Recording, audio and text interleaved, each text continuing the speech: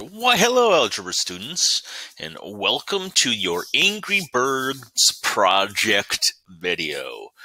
This project is really meant to help us review quadratic equations and all those characteristics and things that we've been working on throughout all of Chapter 12.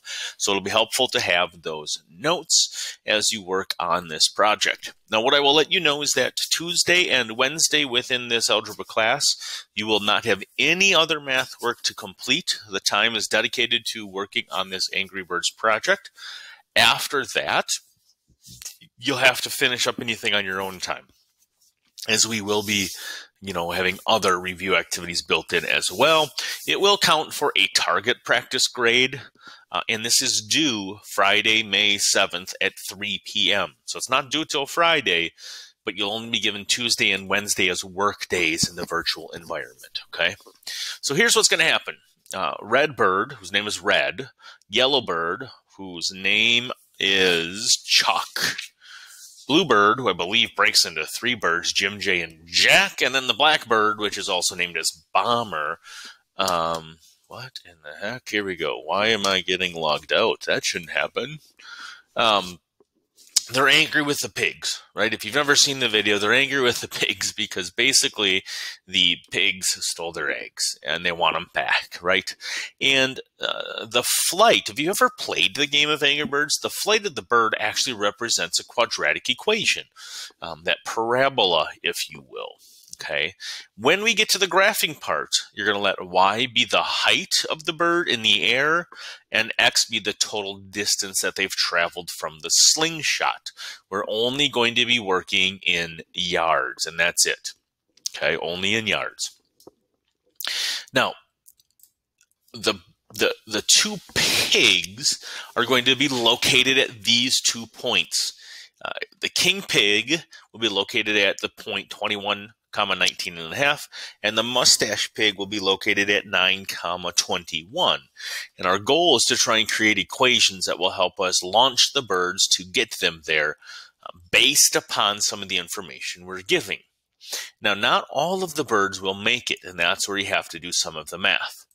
Now, I'm going to link this entire presentation inside of Classroom as part of the assignment, and you can kind of watch a sample here from Angry Birds as what is happening. But remember that the king pig is located at 21, 19 and a half, and the mustache pig is located at 9, 21. Those are some key points. Now, what is your goal? You're going to find a quadratic equation that represents the path of each of the Angry Birds using information that we provide to you. The ultimate goal is to see which Angry Bird will get to that pig, knock it down, and get the egg back.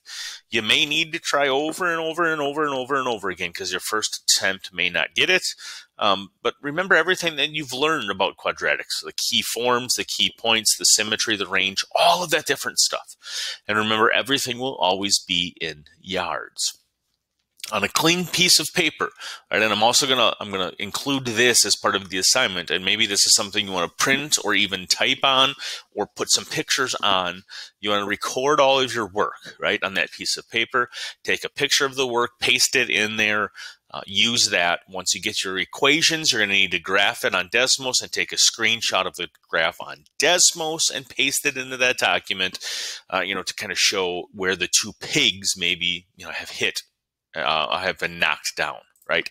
And this is what we're really trying to answer. So this slide is really, really important, right? On that paper, can you tell me, does the graph open up or down? What's the vertex? What's the y-intercept? What's the factored form? What are the x-intercepts, the axis of symmetry, the vertex form, the standard form, right? You got to work back and forth. What was the maximum height of the bird? How far did the bird go? And did the bird hit a pig or not?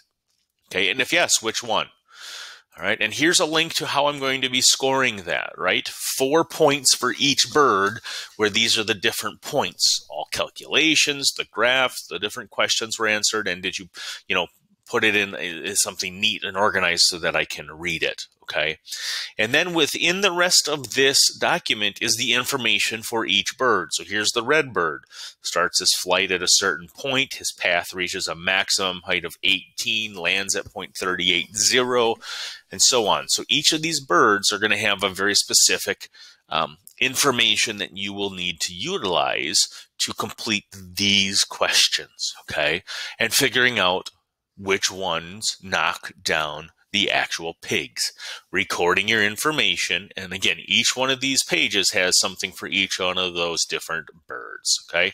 The goal is to have fun, trying to figure out how you can knock down those pigs, but also use some of this as review material for the upcoming mini test next week. If you do have any questions, please make sure that you reach out. Otherwise, all of this will be linked in the next post for your assignment. Good luck and have fun. Until next time, stay safe.